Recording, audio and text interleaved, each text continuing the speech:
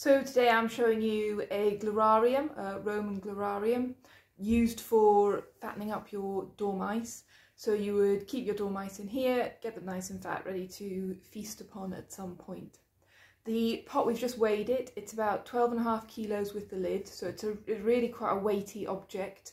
These would be the sort of things that you would find in a fine villa. You wouldn't get them, you know, in an average home. This is the dormouse was quite a fancy delicacy, and it would take quite a while to get them fattened up sufficiently, I think, that they would be, you know, tasty to eat. We were trying to figure out sort of how one might cook a dormouse. Now this is a felted one that Graham had been given for Christmas. And we thought that perhaps they might have been cooked similar to how guinea pigs are cooked in some places in South America. So, you know, it's not an uncommon thing to eat small creatures such as this. And I believe that some places in the world they still do eat dormice. So the dormice would live in this, this hefty pot. You can see that there are air holes for them to breathe, so there'll be nice ventilation. The pot itself, I'm sure, will be quite cool on the inside. You've got this little chute here, which gets filled with water. There's a hole. I'll hopefully be able to show you a bit better in a minute. And then on the other side, there's another little dish. So you'd pour the water in there, and the water would flow into the dish on the other side, so that the dormouse would be well watered. The lid is based on one from Pompeii. So there are examples from Pompeii with lids. I think the lid is quite rare. The pots themselves either survive better or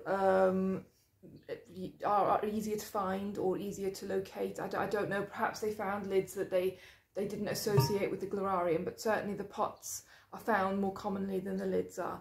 But this is based on one from Pompeii. The jars themselves, again, you would find them in Pompeii, obviously, but they were found elsewhere in the empire. Again, mainly where you've got rich villas and that sort of thing. I'm going to try and give you a look in the inside now. So this is the inside. You can see the corresponding dish where the water would flow in. And then you've got these little shelves for the dormice to sit on. I'm not sure how this dormouse corresponds in size, but they would sit there on the little shelves. These shelves would also be used to put your food into the chamber, so these would be filled up with whatever food the dormice might be given, so fruits and nuts and that sort of thing. It's a challenge to make these, as I'm sure you can imagine, because the vessel is thrown, the whole vessel is thrown, but then you've got to insert these little ledges as well, which can be quite a challenge. In this case, this pot has been made in sections. So you can see here where the different sections are added. So this section is thrown, and then a little ledge is put onto it.